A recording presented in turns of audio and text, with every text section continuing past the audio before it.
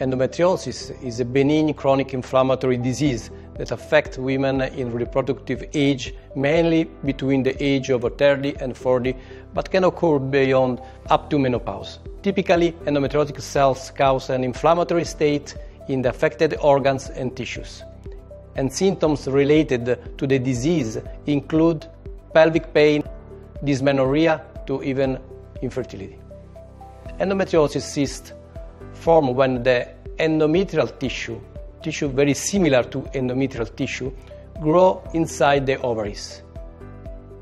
They can vary in size, usually growing from 2 to 5 centimeters. Larger cysts are rare but possible. Generally, large ones cause symptomatology such as pelvic pain, painful menstruation, pain during sexual intercourse, or even during sports activity. Significant risk associated with endometriotic cysts is the rupture of a cyst with blood spreading in the abdominal cavity. This could be a medical emergency that sometimes requires surgical intervention.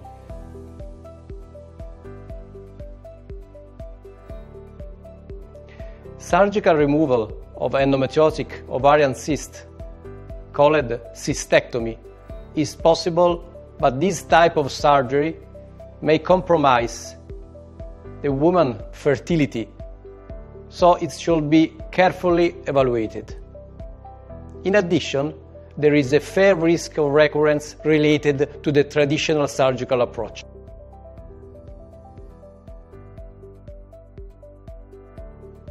For the past few years, we have adopted a new laser technique for the treatment of endometriotic ovarian cyst in our institute. It's a minimally invasive technique that is performed by laparoscopy through a straight or articulated 5 mm laparoscopic sheaths and the aid of diode lasers. The use of vaporizing and cutting fiber optics allow us to intervene in the most appropriate modality to ablate or to enucleate pathologic tissue as appropriate. Specifically, the animation shows the use of L-click fiber, which has a vaporizing action that allows rapid ablation of ovarian cyst tissue in extremely superficial manner. To date, we have performed over 300 laser treatments for the condition with very promising results. We have documented not only a statistically significant reduction in postoperative pain, but also a pregnancy rate in 48.3%, 14 on 29 patients, of infertility patients who underwent laser treatment of endometrioma.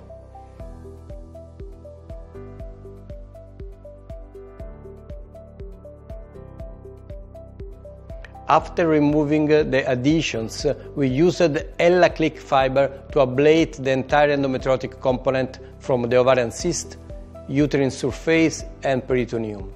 The technique turns out to be very simple and reproducible.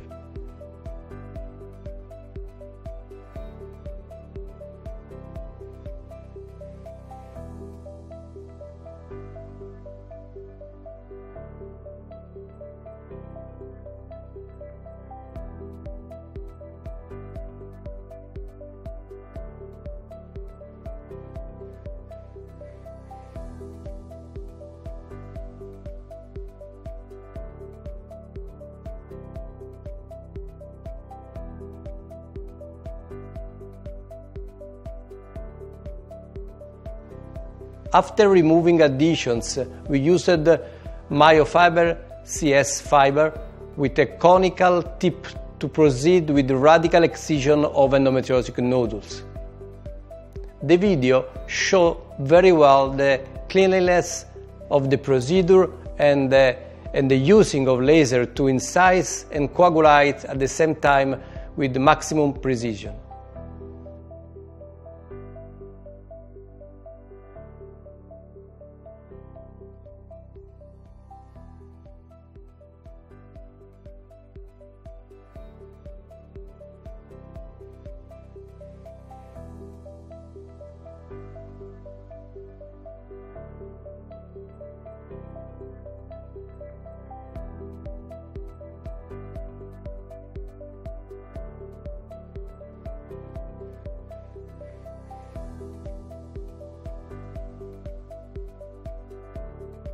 A recent prospective multicentric clinical trial published in JMIG in October 2024 evaluated in 70 women the efficacy of LEONARDO DUAL diode laser in the treatment of ovarian endometrioma, with ablation and vaporization of the cyst without performing the stripping technique, in terms of ovarian reserve and recurrence. 70 women aged 18 to 40 years with pelvic and/or infertility and with single or bilateral endometrioma between 3 and 10 centimeters in size underwent laser laparoscopic treatment. The patients underwent gynecological examination, including pelvic ultrasound for the assessment of antral follicular count and blood sampling for the measurement of anti-Mullerian hormone levels. The assessments were conducted at baseline, pre-surgery, and at 3, 6, and 12 months after surgery.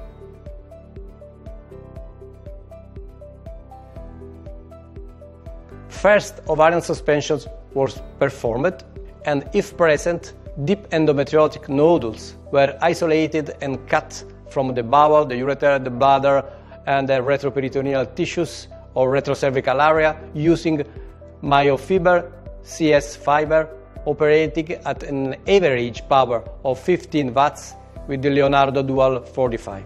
Drainage of chocolate cyst, irrigation and inspection of the inner wall was done. Biopsy of the cyst was then performed for an histological examination to verify the diagnosis of endometriosis. Laser vaporization of the entire inner surface of the cyst was done with the EllaClick fiber following a course from the central end to the margin with a power intensity of 20 watt, 10 watt at 1470 plus 10 watt at 980, at a distance of 5 mm from the tissue. Finally, irrigation and removal of ovarian suspensions was performed. No sutures were applied after vaporization, and all patients were discharged after an average hospital stay of 2.7 days. Most of our patients had more than just ovarian endometrioma to be surgically treated, with 45% classified as stage 4 according to the AGL new classification of 2022. The study showed that the laser technique is effective in ablating pathological tissue without damaging the follicular reserve. In fact, histopathological analysis showed that the ablation dipped and the dual LEONARDO laser is around 500 microns. No evidence of endometriosis was recognized on the connective tissue of the capsule were recognized after laser vaporization, but it was noted that the endothelial cells of the vessels of the healthy ovarian parenchyma beneath the cyst were completely spared by the action of the laser.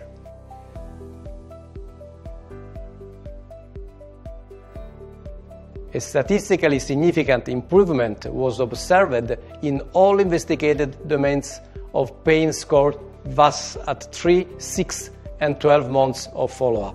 The anti-Mullerian hormone levels at the 3 months follow-up exhibited a significant difference from the baseline, demonstrating an increase in the subsequent months.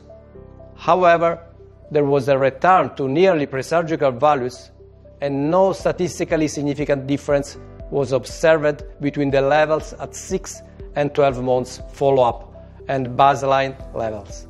The antral follicular count of the operated ovary showed a significant increase after treatment at the 6-12 months follow-up.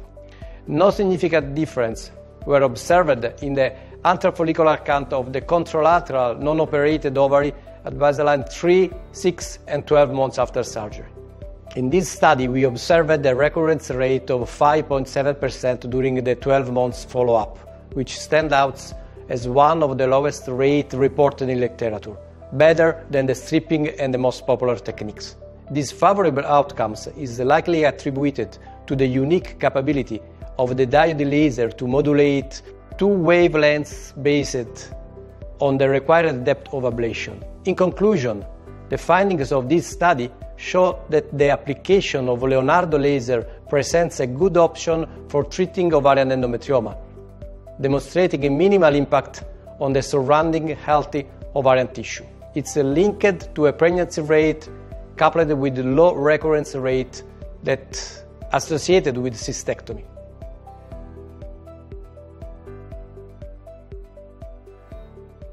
It's a very versatile laser platform. In fact, it's also used for operative hysteroscopies in the outpatient setting, also for conization, for vaporization of cervicovaginal dysplasia and condylomata, for the treatment of vaginal atrophy and stress urinary incontinence in both young and menopausal women.